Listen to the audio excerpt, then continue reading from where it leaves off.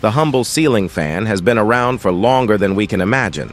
Some say they originated in West Asia in the 6th century BC. Others date them back to the Roman Empire. Though they did not resemble the ones we use today, conceptually and functionally, they were not very different. A fan called punkah is well documented from the early 17th century in India. A luxury only for the kings and wealthy, this fan-like device was made from palm leaves or cloth and hung from the ceiling. They moved manually when a servant pulled a cord, turning the palms or cloth. Punkahs became very popular among British officers struggling with India's hot and humid climate. Unlike a rotating fan, punkahs created a gentle breeze rather than an airflow. Around 1860, the first ceiling fan was installed in the United States.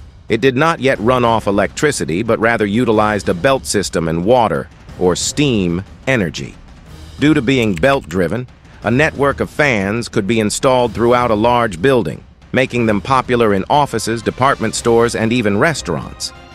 Typically, the wealthy were able to install these massive units to help keep their employees comfortable and productive. Before I continue to the history of ceiling fans, if you are new to Inventions Flex, please subscribe below and turn on the notification so that you will be the first to know when we post new videos on ancient and modern tech inventions. Haven't said that, let's dive back in. In 1887, a man named Philip Deal, who worked for the Singer Sewing Machine Company, invented an electric ceiling-mounted fan using a sewing machine motor that was invented earlier by Schuyler Scotts Wheeler in 1882. Later, he added a light component, making it a multifunctional investment. A German immigrant, Deal surely didn't realize the magnitude of his invention. Shortly after Deal's company went into production, a few other companies popped up to bring in some friendly ceiling fan competition.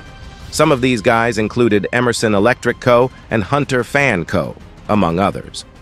During their popular years between the early 1900s to the 1920s, ceiling fans were first seen in many commercial areas like stores, restaurants, and offices. In 1910, companies began marketing them for household use, but the majority of the buyers were affluent. It wasn't until the 1920s that the ceiling fan became a staple in the home. The advent of the air conditioner temporarily halted the popularity of the ceiling fan in the US around 1950. Now room temperatures could be dramatically reduced rather than just by a couple of degrees.